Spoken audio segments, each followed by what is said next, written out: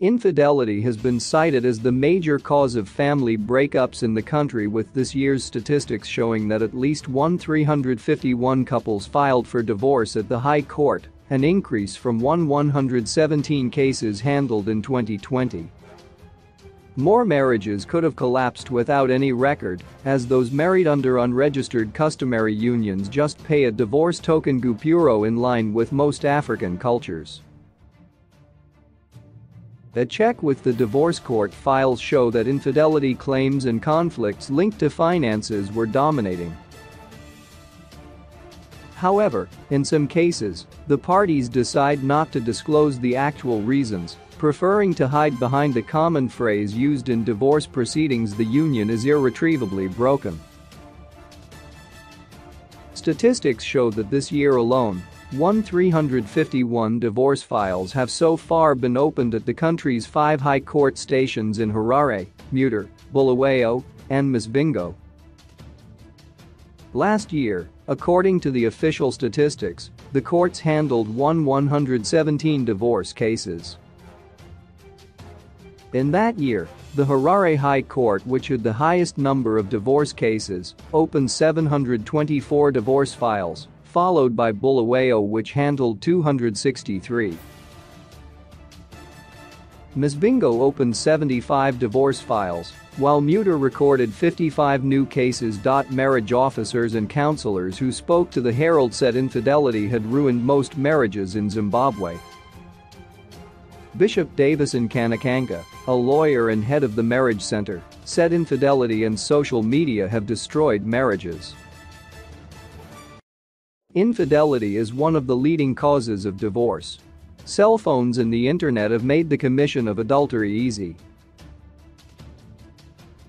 Cell phones have become huge sources of marital conflicts.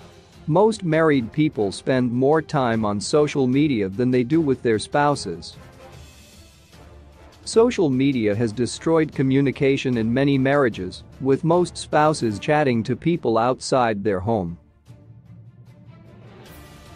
Not much effective communication is taking place between couples, he said.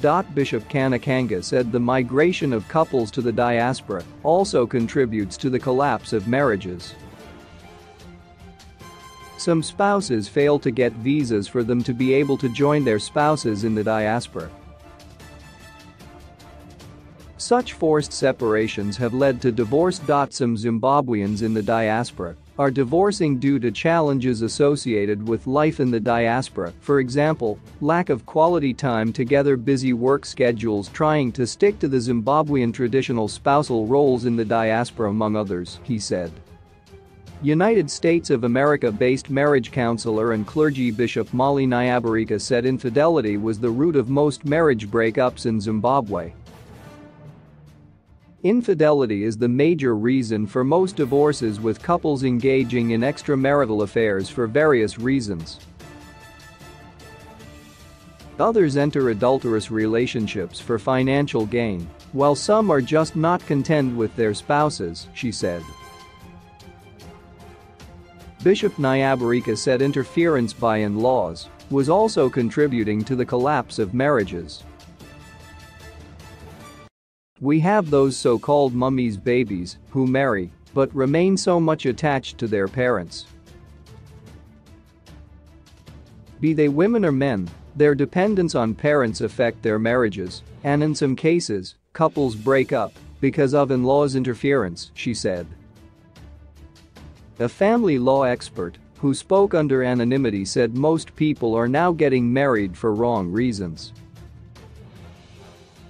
Infidelity is major reason, but it's not an isolation. People are getting married for wrong reasons. Some are being forced in churches to get married.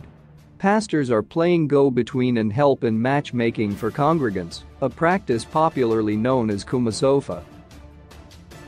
Such people do not have time to get to know each other. The expert added that some women are now loaning their boyfriends money to pay lobola and then also fund the white wedding, a development that results in some men taking advantage of that desperation.